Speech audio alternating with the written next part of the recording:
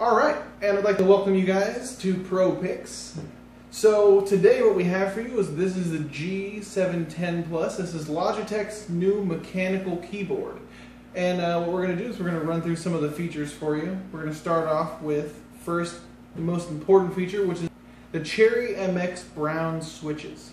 Then we're going to go through the 6 G keys here on the side, and then the zone lighting, which is basically the controllable backlighting. So you can control the WASD lighting here, and then basically all of the other lighting here. You can change the intensity of the lighting, and then you can turn it off. It seems like kind of a pointless feature, but it's kind of gimmicky. Some people enjoy it. Who am I to judge? It has USB pass-through as another feature, 26 key rollover, and then 3 macro profiles. Okay, next thing we're going to do is we're going to do a comparison between the MX brown keys, the MX blues, and the MX reds. So you can kind of see the difference between the sounds and responsiveness and stuff like that.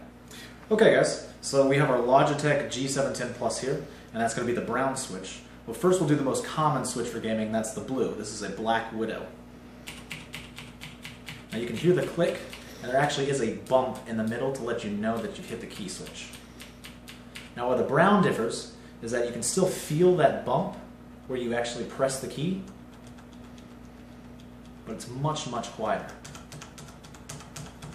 Putting good pressure on it and you still can barely hear the key. And that same vein, without the bump and without the click at all, is the red.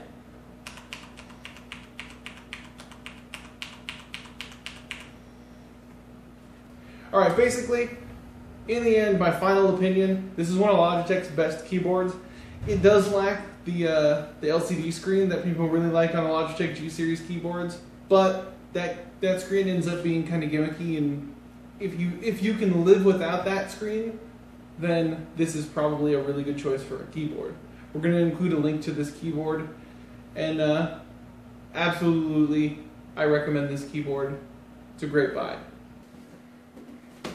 Alright, like, subscribe, add it to your playlist, favorite this. Stay tuned for more Pro Picks.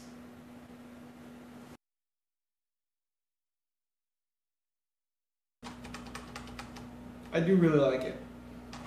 And it's one of Logitech's best keyboards, personally. Like, my feel for it, I like it. I like it. So, okay.